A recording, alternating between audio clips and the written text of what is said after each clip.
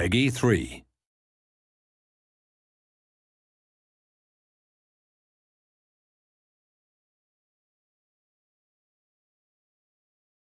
We're now going to take a look at the teammate assisted control system.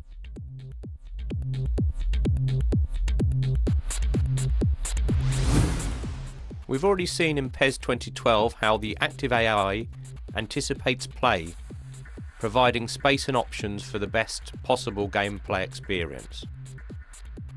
However, as we can see here, those that want to take more direct control can select from one of two types of teammate support. In these examples, with teammate assisted control, a player can at any time select another teammate using R3 and the right stick to encourage simple straight runs. This system builds on the already complex active AI system.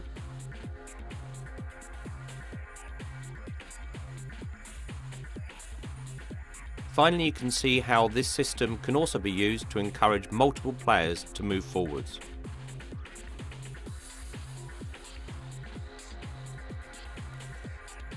So that's the end of this demo video. Make sure you follow me on Twitter or go check out. Now let's take a look at the more complex teammate controls on manual setting.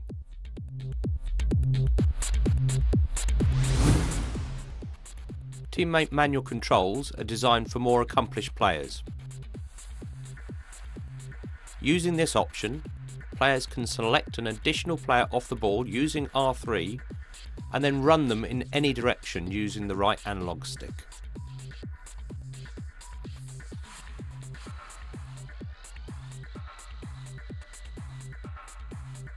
As we can see here, the system gives you total freedom to control one player and find space with another.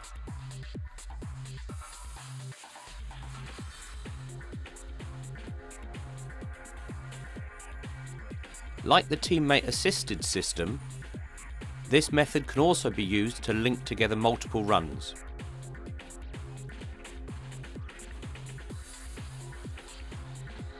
Finally, you don't need to wait for the ball to reach its target before selecting another teammate that you can pass to.